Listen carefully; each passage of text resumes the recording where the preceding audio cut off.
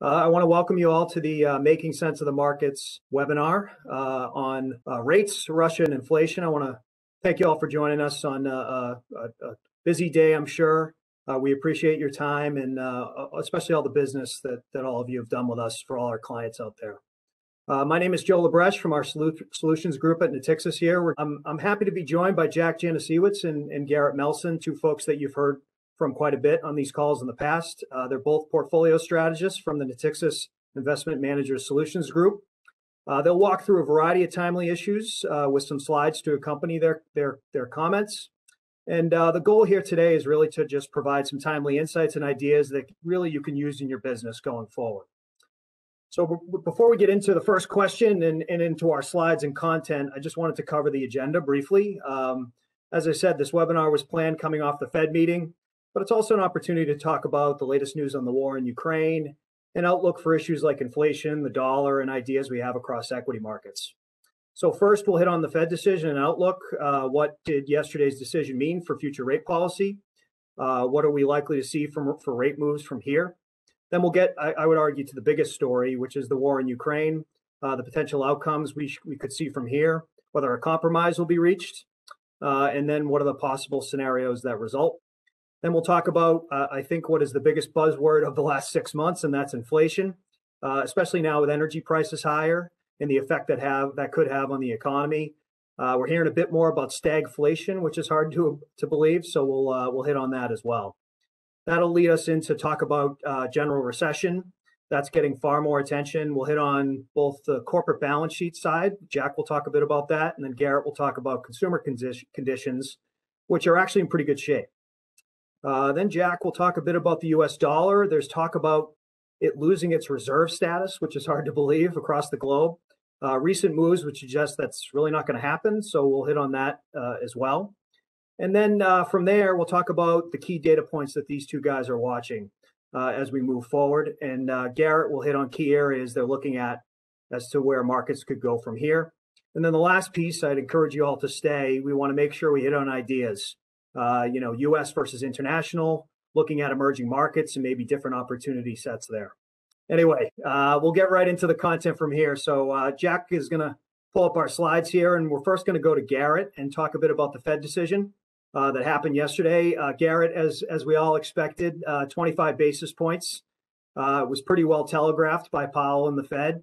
Like we've seen in other times leading into a hiking cycle, though, there's been plenty of volatility ahead of this move. Went exactly as we expected.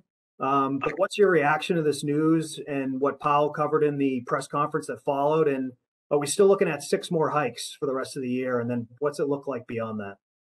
Yeah, I think it's always funny to see what the market reaction coming off these meetings are. And honestly, if you look at the tape from yesterday, you probably have 2 conclusions. One, the actual rate hike itself and that statement or summary of economic projections, maybe leaning a little bit hawkish, triggering a knee-jerk sell-off. And then whatever Powell said must have juiced the markets because he got a nice rally into the close. I tend to think that the reactions to these types of events are more a reflection of sentiment and positioning coming in, and sentiment was completely in the basement, very, very leaning bearish across investor bases, investors generally under risked. And so it doesn't take much to get a little bit of a rally. You put that together with what we saw in terms of positive headlines out of Russia and Ukraine, some encouraging news from the State Council in China. Not surprising we got quite a bit of a rally here, but looking at the dot plot, we got a solid move up. And when you take a look, what happened, really a lot of that was just simply pulling forward hikes into 2022. So not a whole lot in terms of incremental hikes further out in terms of 23 and 24. So, just to recap what we got that first hike, 25 basis points as expected. Powell stated and reiterated that every meeting is live. Even a 50 basis point hike, which isn't necessarily the base case, but could be on the table if conditions warrant it. I think the one interesting thing that was missing was really some clarity on the balance sheet reduction, but we got a little bit of an insight into that this line that essentially balance sheet runoff will look very familiar. So take that as code to think that it's not going to entail outright sales. It's simply going to be allowing maturities to roll off and probably a cap to the rate at which that happens. So nothing really a whole lot shocking incremental. But I think the key takeaway, other than the dot plot, is taking a look at what we saw in terms of those economic projections. You can see that in the bottom right hand of this slide. And we saw some pretty meaningful upward revisions to inflation by year end and out into 23 and 24, and some meaningful downgrades to the growth backdrop. And I think that caught a lot of investors off guard here. But, when we really kind of step back and think about the impact here, the bottom line is the markets like to look at the dot plot kind of as gospel and think that that's exactly how policy is going to play out moving forward. And that's simply not the case. We've heard that time and time again. There's a lot of uncertainty. If you just look at the dots on this, you can see the massive amount of dispersion, and that's grown over the last couple of meetings here. It's not policy set on a predetermined path. They're not on autopilot. They're going to be data dependent. There are some growing risks, if we jump to the next page, actually, to some of those estimates. And what you're looking at here, all of those participants on the FOMC meeting will give their statement and views of risks to each of these forecasts. So how to read this chart is simply, the higher these lines move, the more participants are viewing risks to the upside. So in this case, inflation risks obviously skew to the upside. But if you flip that around, growth risks are probably skewed to the downside, and unemployment moving higher actually means a higher unemployment rate. And that means some risks to the labor market. So bottom line here, there's still a lot of uncertainty out there. You can see that reflected in the dispersion in the dots. And I think anybody reading into this saying that policy is on a preset path, that's too simplistic. They're stressing optionality, they're stressing flexibility. They're going to be data dependent. If they have to move quicker because the data tells them to, they will. And if not, they probably will move a little bit slower and let the economy work out a lot of these issues. At the end of the day, I think talk is cheap. He can sound hawkish. That will do a lot of the dirty work. The market will do his bidding for him. And you might actually end up seeing that the Fed doesn't hike quite as aggressively as even their own dots suggest.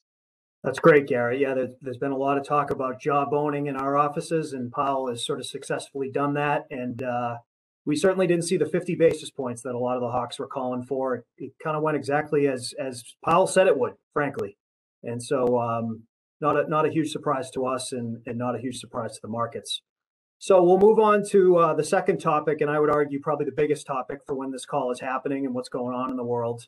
And that's the war in Ukraine. So this has become kind of the primary story, I'd argue, seemingly the primary force that's driving markets in the shorter term, especially up until the last couple of days. It's now affecting many areas of the market, risk assets overseas, especially commodity markets, including oil is the big one. Jack, I think you have a slide here on some potential outcomes of the war and what you think will happen as a result, if you want to pull that up. Yeah, I think, Joe, what matters most for this sort of idea is simply not, the day-to-day thing, but it's how might we see an end. When we start talking about the end of this conflict, it's really the negotiation process that we're referring to. And so I put together this this flow chart trying to basically outline some of the things that we're thinking about, some of the things that we're hearing about, and try to give us a sense in terms of how realistic these things could be. And there's a couple of easy things that I think that can get done for negotiations and a couple of challenging ones here. And we are seeing a little bit of an overtone shift, I think, from Putin. It sounds like they're at least trying to come to the table. He's got four things that we think were on the table in terms of trying to get the negotiations moving forward, right? The first one, Ukraine to remain neutral, so no NATO status, no accession into the EU.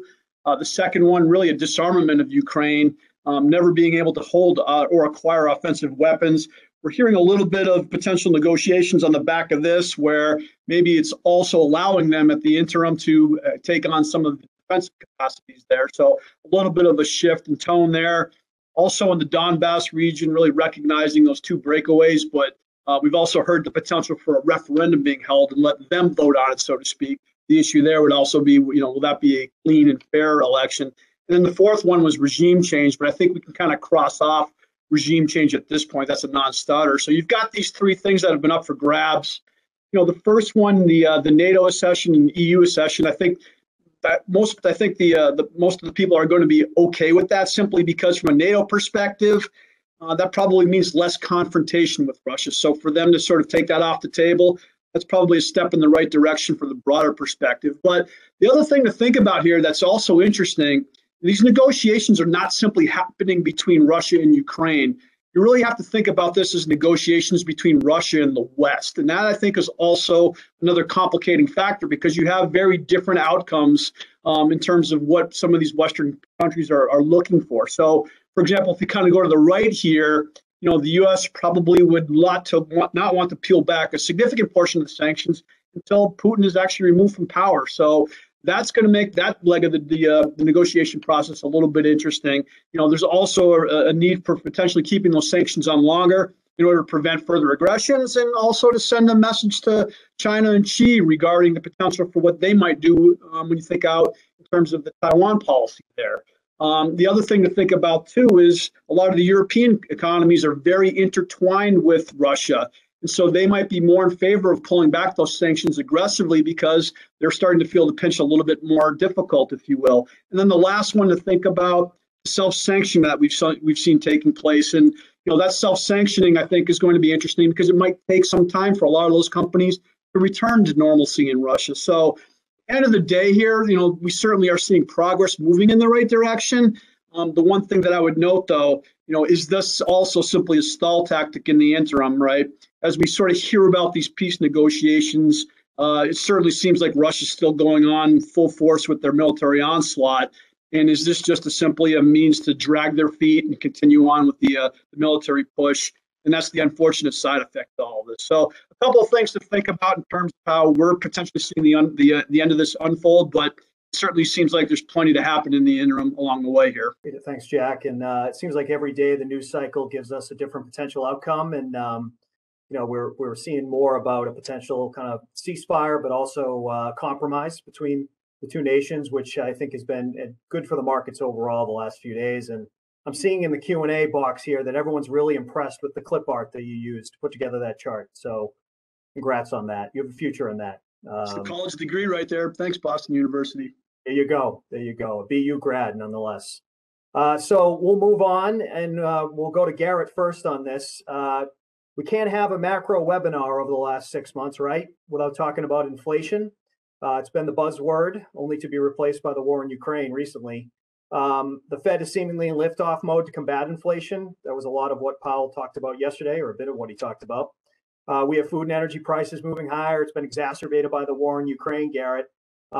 What's the current outlook on inflation? What are the risks of stagflation? I mentioned that in the agenda. Something that some are mentioning now that's probably a bit unrealistic, we'd say. What's the real impact of rising oil prices and of rising food prices going forward? Yeah, unfortunately, we continue to have to talk about inflation. And to be honest, getting a little tired of that since that's the only topic we seem to have talked about over the last year and a half. But nonetheless, certainly our expectation coming into this year is that Q1 looks like the peak.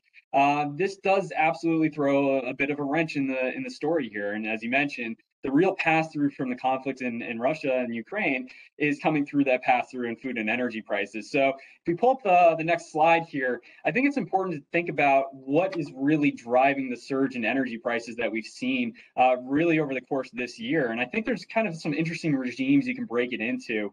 On this slide, we're just looking at WTI spot crude prices here. And we kind of labeled out these regimes for you. And if you think about where oil probably is fair valued based off of demand and supply backdrops, we know supply is constrained. It was constrained coming into this. Energy companies have found a new religion in kind of controlling the amount of volume and focusing on return on equity here.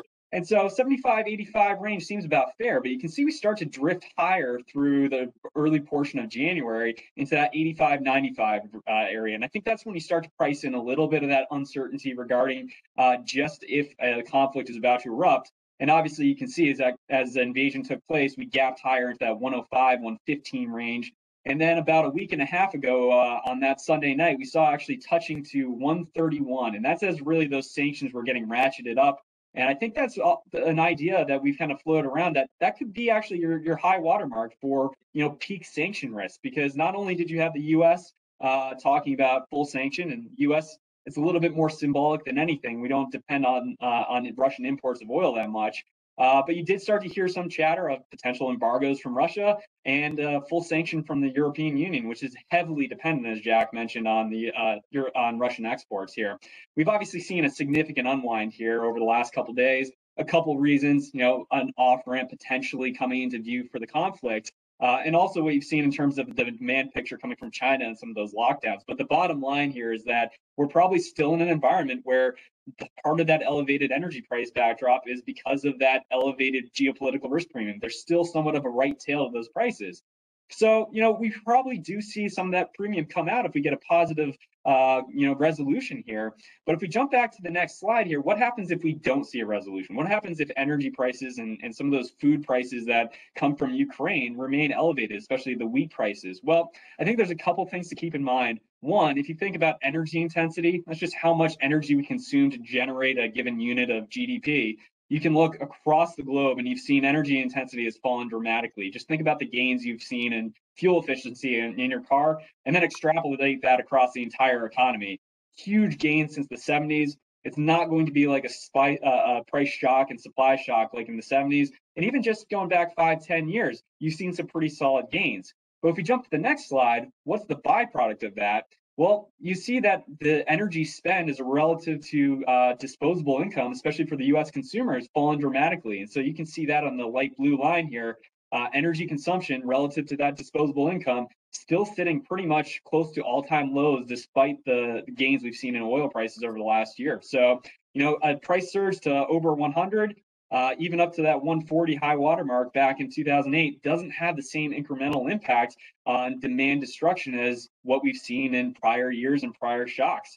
And finally, if we think about that for the food front, it's the same concept, right? We've seen that food consumption relative to incomes and relative to the consumption has fallen. So bottom line here is, I think there's this notion to say that there's a real risk for stagflation because of the pass-through of energy prices. That is a risk, but it's not to the same magnitudes as I think a lot of investors think, looking back to some of those comps back in the 70s. And when you think about it, the U.S. consumer has a bigger cushion. We have some savings built up on balance sheets. European consumers do as well. But if you're looking for a risk of stagflation, it's not here. It's probably over in the Eurozone. And even that, if we see those energy prices fall further, is probably an overstated risk. Yeah, so not to be insensitive, because there's sticker shock that come with higher gas prices, but you can go a lot further in your car on that tank of gas than you could even 10 years ago or 15 years ago. And despite the fact that there's been a lot more interest in buying of electrics and hybrids, a lot of the gas cars we use today are just using less gas, and that has a big effect on this for our economy. So let's move into the next topic, inflation into the risk of recession. So we're going to go a bit into this on the corporate side first. Jack is going to talk a bit about whether corporate balance sheets and corporate health is there to potentially fight off this risk of recession overall. Yeah, and I think you're going to hear the resounding theme on both the household balance sheet side as well as the corporate balance sheet side, and that both have really never been better. And I think that's something that's getting lost in a lot of these headlines. We've got that postpartum syndrome, where we always harken back to the 07-08 crisis. We call it 2008-itis. Those things are still fresh in our minds because of the battle wounds that we suffered in the backdrop to that. But, a lot's changed since that 2007, 2008 backdrop. And quite frankly, a lot changed in the midst of the COVID crisis, right? Sort of think about what corporate America did as we started to go into the depths of COVID and what the Fed ended up doing, right, between backstopping the markets, providing all the lifelines of liquidity, if you will, kept the credit markets open so all these companies could issue. It's pretty amazing when you start to look at the overall balance sheet for a lot of these companies that, quite frankly, it's rock solid in here. So a couple of things I think worth pointing to with this, it's the maturity profile of the market, right? And we spend a lot of time focusing on high yield and the loan market because that's at the tip of the credit spectrum from a risk appetite perspective, right? That's going to be the first one to sort of crack. And just to think about it, it comes down to the ability to service that debt, and problems start to run in when you have that. It's when you have a huge bunch of maturities coming due. And if we look at the maturity profile for the leveraged loan space, for example, this year, you're talking about almost 1/10 of 1% of the total loan market coming due this year, less than 1% of the high yield market coming due. Go out to 2023, about 3% of the high yield market coming due and 2.5% of the loan market coming due. The point being, there's not a lot of bond issuance, or I'm sorry, bond maturities coming that are going to have to be repaid. That's where you start to run into issues on the credit market side. So, the wall of maturities, if you will, has been extended out. But even more importantly, if we look at sort of the ability to repay those obligations right now, in this first chart here, we're simply looking at interest coverage ratio for high yield. Because of all that basically backstopping of the market, being able to issue, all these companies issue debt, put all this extra cash on their balance sheets. Think about it from that perspective, the ability for them to basically make their interest payments. You can see here, it's basically never been higher.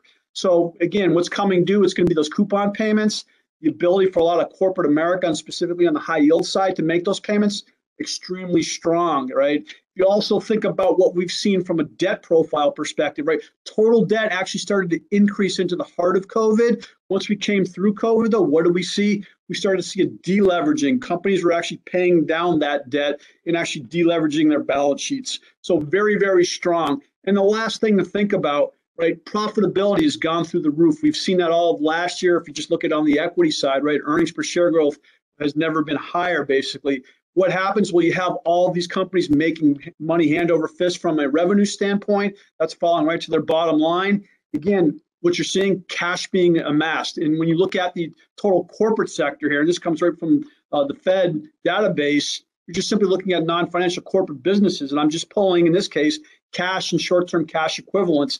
You're sitting north of $7 trillion. So the bottom line here, when you think about the potential for some sort of clogs, if you will, in the financial credit system, the corporate America is sitting on a ton of cash. No bonds coming due, no debt maturities coming due that are chunky. And as a result, I think the idea that you could see corporates running into some trouble, at least in the interim, should the economy slow. Listen, I think at the end of the day, corporate America has really never been better. That balance sheet's stronger than ever. And it's very difficult, I think, to make bets against corporate America at this point right now. So from a credit standpoint, corporate balance sheet really never been better. It's all function of that cash on that balance sheet, which has never been stronger. That's great. Thanks, Jack. Let's hit the other side of the equation, and that's the consumer, Garrett. 70% of the U.S. economy, by most estimates, right? We know the demand side has been really strong through COVID, especially for goods.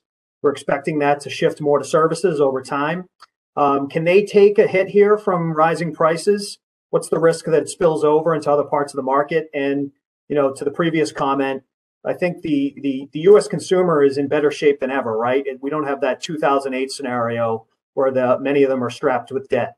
Is this true? What's your outlook overall for kind of the U.S. consumer as it relates to recession risk?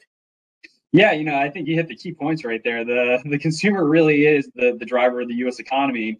And, kind of following on the back of Jack's comments, corporate America has never been stronger, and households have never really been in a stronger position at the aggregate level either. If you just take a look at household debt to disposable income, that idea of deleveraging, you've seen that play out over the course of the pandemic, which is really stunning that through a massive recession, you actually saw leverage falling dramatically. And it wasn't really because consumers were battening down the hatches. You recovered back to consumption, back to pre-crisis trends very rapidly. And that's really a reflection of the fact that, the fiscal and monetary response got the really desired results, which is a quick V-shaped recovery here. So when you take a look at the balance sheets moving forward, well, we're very much in a different position from where we were post-financial crisis, where we were in a period of sustained balance sheet repair. You look at the balance sheet now, and it's a source of strength moving forward. So, potential downside risks, that demand destruction scenario, to the extent we see any of that, there's definitely significant cushion to soften that blow. And, you expand that out a little bit further than just debt to disposable income, but you start looking at those excess savings. We've talked a lot about that here in the U.S. It's about 10.5% of GDP that's built up as excess savings above what we would have expected based off that pre-crisis trend. So a lot of room to buffer potential downside shocks, but also a lot of room to continue powering consumption moving forward. And on top of that, if you actually think about where organic wage growth is coming from, that's certainly been a little bit of a concern for that wage price spiral. We don't see any evidence of that. But on the contrary, what does that mean? That means that incomes are still coming in strong. And what does that mean for the consumption story? It tracks pretty much one for one historically. If you look at aggregate income growth across the entire economy here, that's what you see on this next slide. So think of that as just the number of people employed by the hours they worked, by the amount of money they're making per hour. That gives you a sense of that growth of incomes, and it tracks pretty much one for one with nominal PCE. So you look out to the future here, and there's a lot of room to buffer some downside shocks to growth here, and that really sets the stage for a very compelling growth backdrop moving forward. That's great, Garrett. You can see on that prior slide, you can see that peak in 2008 of debt to household. And clearly we've fallen off a cliff there over the last, 14 years now? So 14 plus years. So certainly the risk of that seems lower, and the consumer is in much better shape.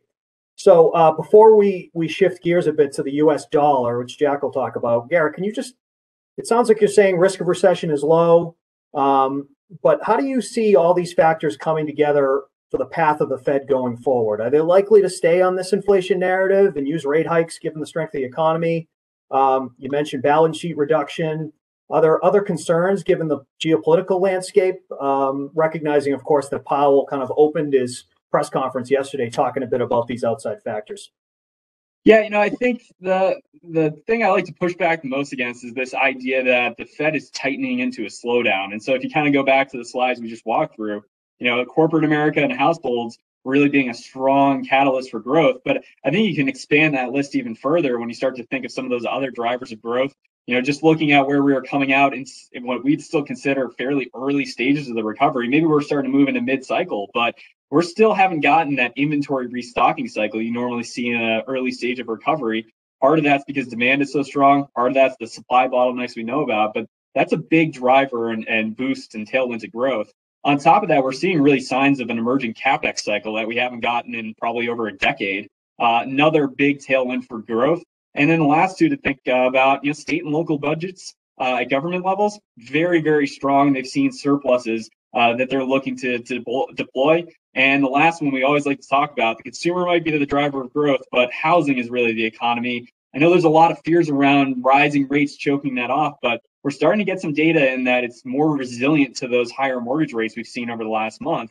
And the bottom line is, even if we see some of that demand trim a little, we're still in a structural net deficit for housing in this country, and we're moving into that real peak of demand for millennials here. So really a strong backdrop, and there's a lot of homes that are on that new inventory list that haven't even been built. So more and more growth in the tailwind. So what does that mean for the Fed? Well, they're not tightening into a slowdown.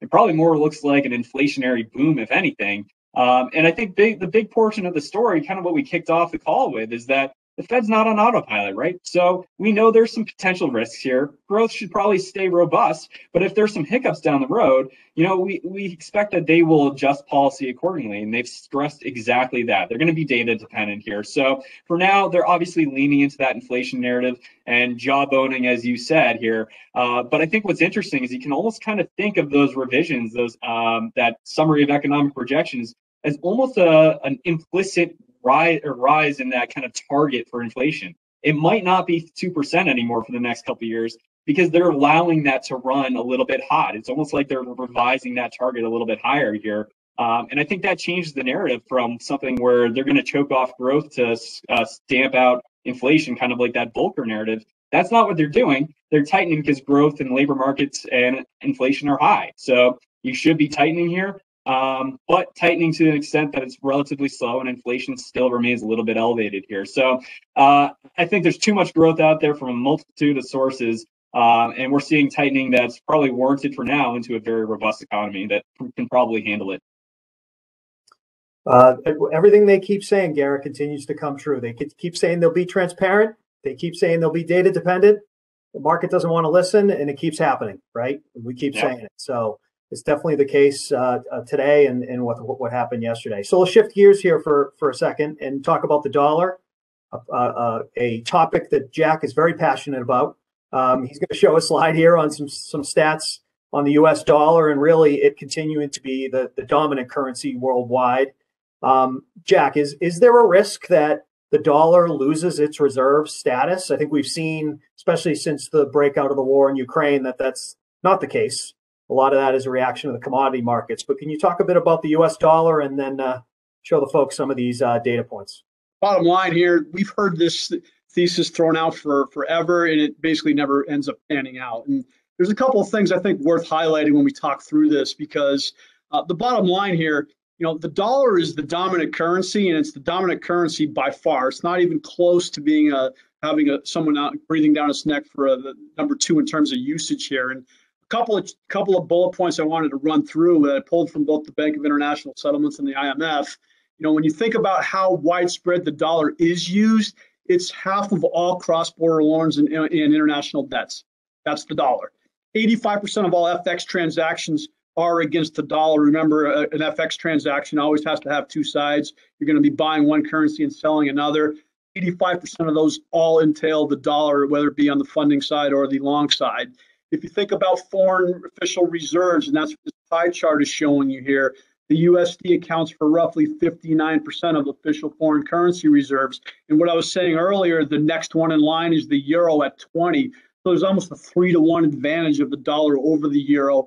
And the one that keeps coming up, and I'll get to this in a second, maybe we start to see CNY or RMB start to take a little bit of that chunk. Right now that sits at 3%. And then the last one here, the last two, I should say, international trade, more than half of that is basically invoiced in dollars, and roughly 40% of all international payments are made in dollars. So the bottom line here, to dethrone the dollar, you're going to have to basically upend the entire global payment system. And while some of these numbers may seem, 50, 40% might not seem very big, it is big. And think of all the contracts that are written with dollar intact. So to basically change all of this, it's not going to happen in a month, a quarter, a year. This is a decade-long transition, and that's going to be, I think, very difficult. But if we think about this, there's a couple of things I sort of wanted to work through on the other side. Let's just play devil's advocate and say, okay, maybe the dollar will start to lose its reserve currency status. What would replace it, right? And the one that comes up quite a bit is the Chinese renminbi, CNY. But to think about it, right, if we start to move in that direction, you're effectively going to be abandoning both the euro and the dollar. And that pie chart I just showed you, that's almost 80% of the entire reserve currency backdrop. So you're basically replacing roughly what central banks on aggregate, 80% of all central banks are using. That's a big ask. Yeah, it makes some sense to throw CNY out there because China is about 18% of the global economy. About 15% of world exports come from China. So yes, the usage of CNY might be starting to pick up a bit. But remember, CNY is not a fully convertible currency. Why does that matter? Well, if you think back to 2015, 2016, when China had that pretty significant drawdown in the equity markets, and you started to see capital flight coming out of China as a result of that, what did the Chinese do? They basically gated the currency, right? They put on capital controls. If you're talking about a reserve currency, do you want to have a potential risk of capital controls being thrown upon that? The bottom line for any sort of, I think, realistic move in terms of using CNY even more, China's going to have to give up or relinquish control of CNY. It's a dirty float at this point. I don't think China's anywhere near getting ready to do that. And as a result, I don't think that's a legitimate response here in terms of replacing the dollar. I've heard some talk about gold being replaced, right? Bottom line there, gold is about 15% of global reserves. Problem there, though, is you need an electronic payment system. And how do you get an electronic payment system with gold? You're going to need the banks. Well, who regulates the banks? Governments. Who do banks report to? Governments. So at the end of the day, who's sanctioning everybody? And that's sort of what's revisiting this idea of the dollar losing its reserve currency status. It's governments that are laying the sanctions out. So from that standpoint, I'm not sure that's effective in terms of how people are thinking about this. And the last one that I hear that keeps coming up is Bitcoin, right? And from a Bitcoin transaction perspective, a lot of it occurs over the internet. Not all of it, but a lot of it. Well, what happens when you go to war? And then again, this is sort of the backdrop we're hearing a lot of these ideas coming from. The internet goes out. So that becomes a very challenge in terms of transacting with Bitcoin. The other thing to think about, I still can't go down the street and actually buy a Coke with my Bitcoin. So I'm going to actually use it as a global reserve currency. Listen, the system's not designed right now to handle large transactions and frequent transactions. It just that can't support the global system right now. And lastly, think about it, right? Governments still have control over this, right? We can somehow sanction the systems that you trade on. We've also seen the FBI's actually been able to track some of these transactions that have occurred. That anonymity, I think, is still in question there. So the bottom line, if we're going to start talking about the dollar losing its reserve currency, yeah, it makes for some good clicks, good headlines, but the practicality of that, even if we start moving to marginal diversification out of the dollar into other currencies, makes some sense. This is going to be years and years and years in the making, not something that's going to happen over the next couple of quarters. We're talking decades. And the other thing to think about, too, from a global perspective, it's actually not a bad thing to have one dominant currency, because if you think about times of global financial stress, like COVID crisis, like the financial crisis, that lender of last resort, i.e. the Fed, that's a big deal. The Fed can step in and basically provide lines of liquidity, all these major central banks, to make sure that there's enough US dollars in the system. That's a big bonus, I think. And I think people are overlooking that backdrop as well. It makes sort of backstopping a lot of these financial crises very easy when you have a major central bank like the Fed standing and willing to provide liquidity. So the idea that the dollar is going to lose its reserve currency status makes for some good stories, makes for some good fear mongering. I just don't see the practicality of that, not anytime soon, at least. That's great. Jack Janasiewicz, not a Bitcoin bug. There's gold bugs and there's Bitcoin bugs, not a Bitcoin bug. He's on record. And I think you've seen the last couple of days too, Jack, that China is trying to do everything it can to support growth, support the stock market, the real estate market, as it's really got beaten up the last few weeks. A lot of that's regulatory. And, they're entering more of an easing cycle, which is never good for a currency. So the dollar continues to shine. And certainly, again, we've seen that since the war in Ukraine. So let's move on to maybe some forward-looking items, guys. Let's talk a bit about some of the key data points that you're both looking at moving forward. We'll start with you, Garrett. You're going to talk a bit about kind of some of the consumption data that you're watching and where you think it goes from here. Yeah, well, I mean, if we're going to say the consumer is 70% of the economy, that's probably what we should be keeping a close eye on. And there's a couple indicators that we've been watching recently. I think what's interesting over the COVID crisis is we found a whole lot of alternative data sources that are far more high frequency than kind of those traditional economic sources that we're all used to. One of them is that credit card transaction data, and some of the big banks put this out, but the BEA actually has started to track some of these transactions as well. And I think this is kind of overlooked, but we just got through the Omicron variant, just about a month and a half ago here, still lingering here. But the bottom line is that real sustained reopen that everybody expected to happen last year pretty much got delayed because of Delta, and then it got delayed because of Omicron. Is there a risk for another variant? Sure. But the bottom line here is if you start looking at some of this transaction data, take a look at some of these reopen sectors. So you look at spending at accommodations, so hotels, amusements, recreation events, food services, and dining. Those are all starting to hook higher from levels that are still below zero, which means below kind of that baseline prior to the pandemic here. So there's certainly a lot of catch up just to get back to, say, a normal economy. But if you think about all that revenge spending that's pent up here, there's still a lot of people that have not gone on trips, not gone on vacations, not done a whole lot of service related activities that they wanted to over the past 2 years. You think that we're just going to get back to baseline and stop there? I think there's probably some sustained potential to the upside on that. And one way we can gauge that is actually taking a look at airline data. If you look at bookings from some of the airlines we heard this week, bookings are picking up. If you take a look at the number of flights they're picking up, and on this chart, you're just taking a look at the number of passengers that are going through those TSA checkpoints. And each of these is just tracking the actual volume on a daily basis relative to the same day back in 2019. And so essentially, this is just a percentage of 2019 volumes. No surprise that 2020 was very low. 21, we started making progress, but still, finished the year around 80%. Right now, we're sitting at about 90%. So once again, getting back close to zero, but probably still a strong case to be made that we can overshoot here when you consider all the shifts in consumption that are likely to play out. Going back to the inflation story, it hasn't been a story of excess demand. It's been a story of that demand shifting towards goods, where all those supply chain constraints have been. If you think we're going to start seeing that shift go back towards services, there's less supply constraints there, easier to handle a lot of that volume. And services are a big portion of our economy. That's a big portion of growth. So I think what we're probably going to see is a rotation under the surface for consumption here. But those indicators continue to point to consumers that might be complaining about inflation being high and complaining that it's not great. But at the end of the day, they're just kind of stomaching those higher prices and continuing to consume. And that's going to be good for growth. Yeah, I think our bet here is that it's been 2 years and there's plenty of folks that want to take a trip, travel again, and higher prices there isn't necessarily going to stop them, right? So we expect a big pickup in services and travel, and those charts there sort of exhibit that. So we'll switch gears here towards Jack, towards the credit markets, and maybe some things that you're looking at there that are leading indicators for you. Yeah, and so just to piggyback, obviously, Joe, you hit it on the head. The consumer is a big portion of the U.S. growth backdrop, so we're going to pay attention to the real-time growth indicators and real-time consumption indicators that Garrett just walked through. And I think the other one that we pay attention to, it's really what the credit market is telling us, right? And I like to joke. I spent my early years in the credit market side of the world. I like to say the smart guys are in the credit markets, and the more emotional guys are in the equity space. That's why we tend to look at what's going on in credit to confirm or deny what we're seeing as a result of the price action in the equity space.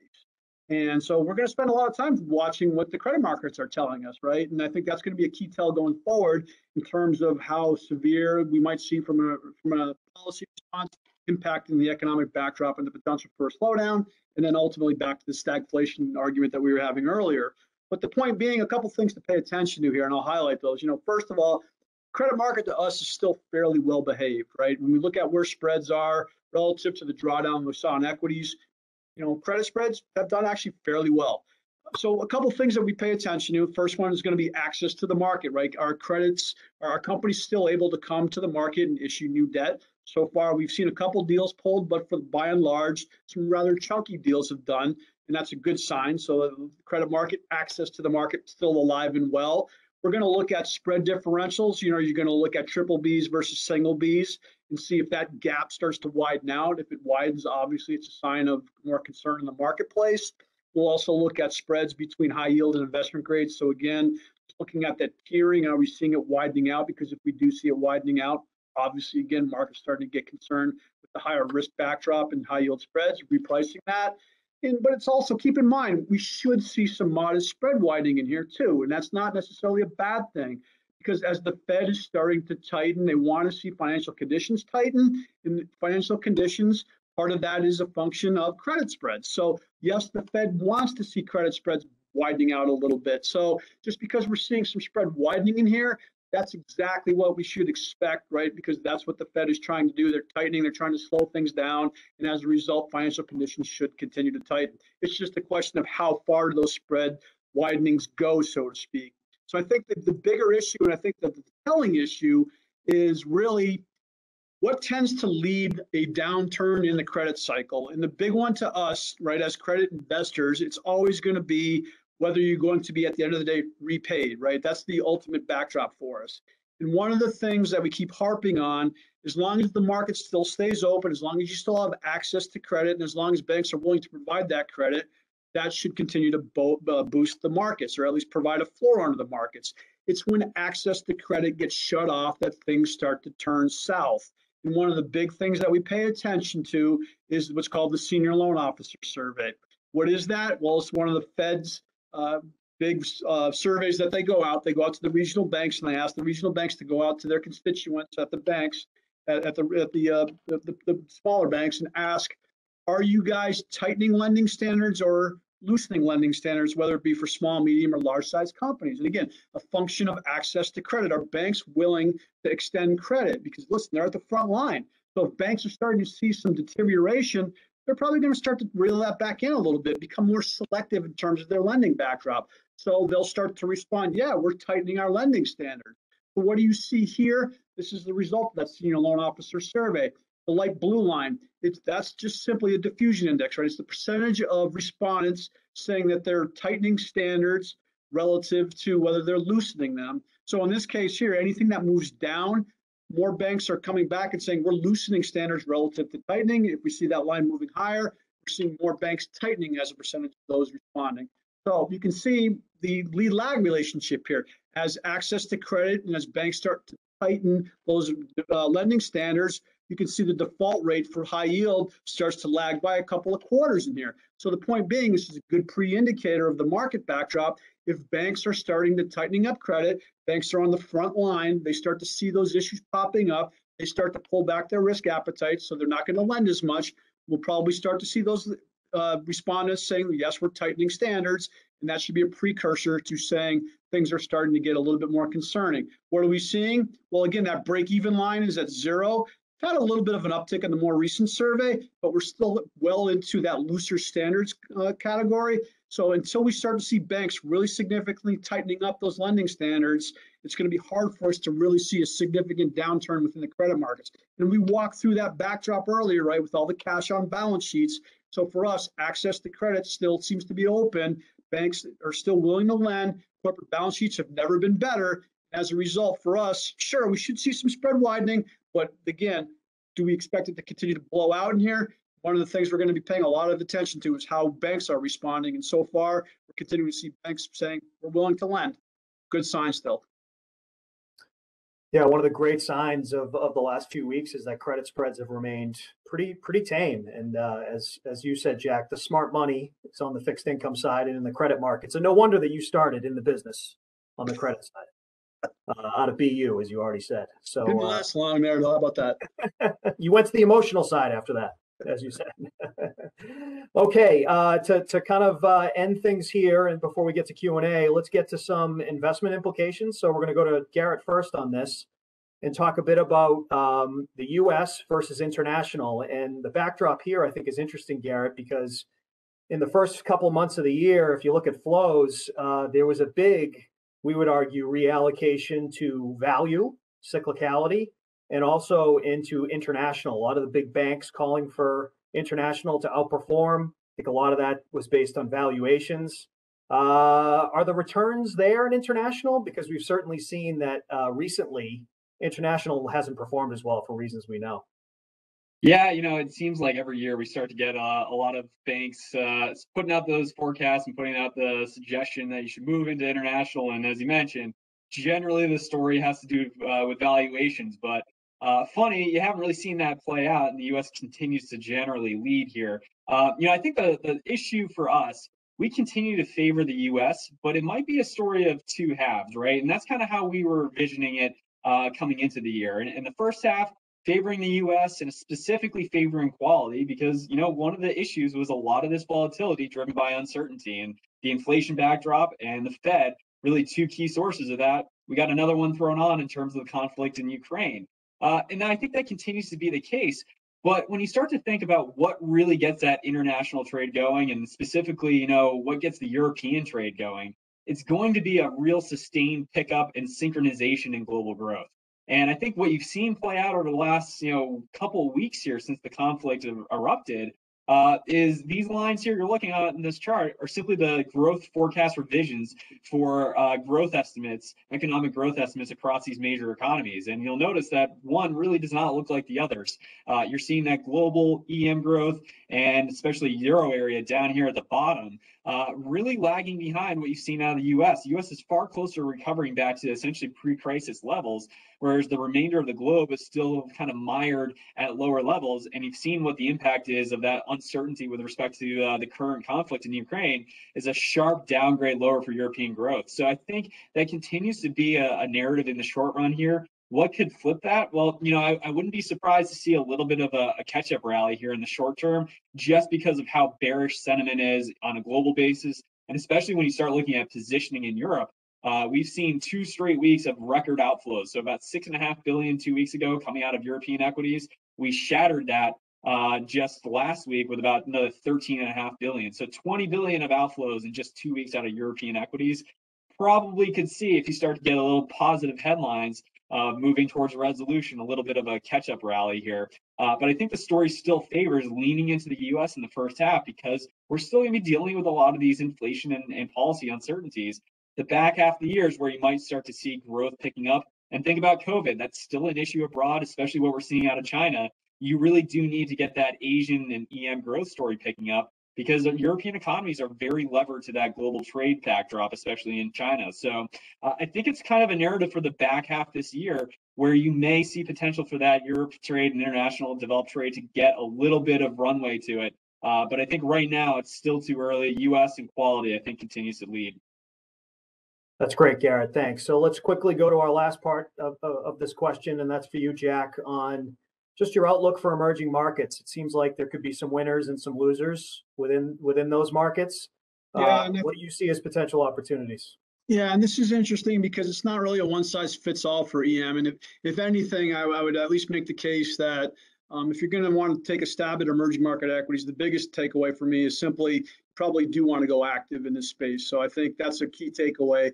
You need that sort of picking and choosing by the active managers. And I think that can make a real difference in terms of how we view the emerging market backdrop. But all I simply did here is I pulled the last 3 months returns. And I think what's interesting, if we start on the far right, just looking at spot FX returns, it tells basically the story you'd expect, right? Any sort of currency or country that's near proximity to the Russia-Ukraine conflict saw weakness. Those the furthest away tended to do all right. And even more so, and the byproduct of what we see in the Russia-Ukraine is the commodity price spike. And that's that terms of trade, it's also being a driver here. So, that positive terms of trade shock, you're going to see currency strength, and then that negative terms of trade shock, obviously, you're going to see that reflected negatively in the currency. So again, I think you're seeing winners and losers emerging. A lot of that has to do with the commodity front and your location from a regional perspective relative to the sort of point zero here, a ground zero with Russia and Ukraine. And you're also seeing that again in the equity returns, right? Latin America, a pretty strong commodity player, has been holding up fairly well. EMEA and Asia, sort of a little bit of weakness, and then obviously Eastern Europe, and some of that's going to be a function of Russia there, but really falling off hard. Again, not one size fits all. I think you got to be very selective in terms of your emerging market backdrop. But one of the things I think that's worth highlighting and talking about real quick, a lot of people were really making a big deal over what's going on in China. We've heard a lot of talk about it being uninvestable. We've had the risk of Western sanctions kicking in because Russia's basically asking China for some military support. You've had the COVID issues there with some of the lockdowns more recently, their zero tolerance policy. You've also had some regulatory issues with the SEC cracking down on filings. ESG concerns, are you going to be owning stocks that are basically doing the bidding of Beijing? And some also on the policy front, right? A lot of people expecting some easing going forward, really haven't had that. The bottom line, there's a lot of reasons why people have flipped quite negative on that China backdrop. And when you start thinking about what's maybe discounted at current levels, there's some pretty bad news that's already baked in. Let's take the other side of this, right? What are we seeing? Well, we're seeing some signs that the economy may actually be getting a little bit traction in here. And there's quite a bit of negativity again priced in. So think about it, where we are versus where we could go. The real estate market's looking a little bit better in here, right? We're starting to see the property market and the property sales starting to pick back up. So that's cash to the developers. That's a good sign. On the back of that, as the property market does a little bit better, mortgage lending would start to pick up. We're seeing some signs of that. Infrastructure spending starting to pick back up again. I know China's been loath to do that. They're paving a little bit on that front. If we look at the most recent numbers there, it's up 8.6% on a year-on-year basis versus back in December of 3.7%. And fixed asset investment picking up. The bottom line, some of the areas that have seen slowdowns, we're starting to see a shift. The construction stats showing strength, the property market sector showing some strength. Put all of this together, maybe we're seeing a bottoming in Chinese growth. Maybe this is the time to start thinking about it. As goes China, so goes emerging. And again, it's a little bit challenging because of the Russia-Ukraine story. But if you sort of pick some of those portions on a regional basis and go through an active manager, there's probably some value in some of these emerging market countries at these levels. So something to think about on that front as well. I like that. Thank you, Jack. I like that part about an active manager too. We have some of those within our complex. So we'll go quickly to some of the Q&A here. We've only got a few minutes left. We did start 2 minutes after. So we'll try to take one or two here, just looking over in the Q&A box. Not surprising, we're getting this question. I guess it's a jump ball for whoever wants to take it. When do we start to look towards growth over value again, and specifically technology, which have both really taken it on the chin year to date? Yeah, I think that's a question a lot of people have been asking. And I think this year so far, it's really been a story of derating those highest multiple sectors in the market. And that really fits the bill with tech. To be honest, I think the narrative has been higher rates means, higher discount rate and you should slash all those companies. I think that's too simplistic, especially when you start looking at the tech complex and the large cap tech. It's not the discount rate that drives the valuations here, if that's what you think really matters. It's actually the rate of growth. And I think you're going to continue to see that these big tech names still generating revenue growth, on the order of 20 to 30%. Now, start to put that together with the prevailing narratives in the marketplace. And obviously, I think we're going to continue to hear some concerns on stagflation, slowing growth. I mean, the downgrades that you saw just from the Fed's projections see slowing growth. As you move further into this recovery, growth naturally slows, and you probably start to see investors bidding up what's scarce, and that's going to be bidding up growth. So I think it's probably two catalysts here. One, a lot of these names are just so oversold and sentiment's so dire that it's not going to take much to start getting a reversal. And you've seen tech start to lead over the last couple of days here. And then as you look more forward, I think it probably argues that slowing growth is you're going to start to see that dynamic come back into place where investors are bidding up what's scarce, and that's growth in tech. Great, thanks, Garrett. One more question before we go. That stagflation, I think, stood out to someone. If we do get stagflation, what do? How do you invest? Maybe I'll direct that one at Jack. Yeah, and that's a tricky one, right? Because I think for the average portfolio manager at this point, you've never really A, managed through rising rates on a persistent basis, and B, inflationary backdrop. So those are going to be, I think, very interesting times. And the obvious answer is going to real assets. You probably are going to want to start decreasing risk across the board. So, cash as an alternative, which might be a little bit of a trick simply because that nominal value is not going to hold if inflation's pushing up. But, the flip side to that, it's going to come back down to hard assets. And so hard assets, and then to a lesser extent, you might also want to start thinking about some of the alternative space where you can start maybe taking advantage of these non-traditional buckets, if you will. I wouldn't be shocked if something like a managed future would start to show some signs of life in there. Given that it has the ability to go A, short, and then B, get into some of these asset classes and, be a little bit more tactful. So, again, hard assets, maybe that liquid alt space, managed futures, that could very well end up being your, your solution in the interim if that's the backdrop that starts to play itself out. Great, thanks, Jack. Well, we're at 1:59 here. I'll give you guys each maybe 30 seconds. Any final thoughts you want to share with the group? Go ahead, Yeah, Garrett. I'll kick off. I think the key for us, listen, we're not in the stagflation camp, although, listen, we'll acknowledge the idea that the odds of that are certainly increasing. But the flip side to that, I think there's a lot of bad news that's already priced in, and that's the one thing we harp on. We can certainly say that, the Fed is going to be hiking, but again, what's already discounted in rate markets, that's, I think, very important too as well. So the incremental moves above and beyond that are what matter. There's quite a bit of negativity already discounted in. By the way, if I told you, the equities were only down 9% or so, given the backdrop we've been talking about, I'd say that's holding up pretty well. I think that says a lot. Thanks, Jack. Anything from you, Garrett? I'll just say, I think that sums it up really well. And to kind of harken back to a famous phrase, irrational euphoria, it kind of feels like right now it's irrational pessimism, to be honest. There's a lot of negativity out there. Sentiment flows across the spectrum seem a little bit divorced from what the realities are out there. And to be honest, I think that sets us up with a pretty decent skew to the upside. Don't be surprised to see some more volatility here, but I don't think things are quite as dire as a lot of these sentiment indicators suggest. Peak pessimism, right, Garrett? There you go. Another peak. Thank you. So we appreciate everyone's time and joining us today. Everyone stuck with us, I can tell based on the participants. We hope that you enjoyed the conversation here today. Just a couple of things. One, if you'd like to hear more information from these guys, we're regularly publishing their insights. Just hook up with your Natixis salesperson and they can get you signed up with some of the newsletters, the dashboards, and the macro updates that come out from these guys on a regular basis. If you have any thoughts or questions after the call, please reach out to us, and we're happy to entertain any of those. And we appreciate you joining us. We'll do these on a regular basis. It's looking like quarterly at this point. So we appreciate your time again, and have a great day. Thank you.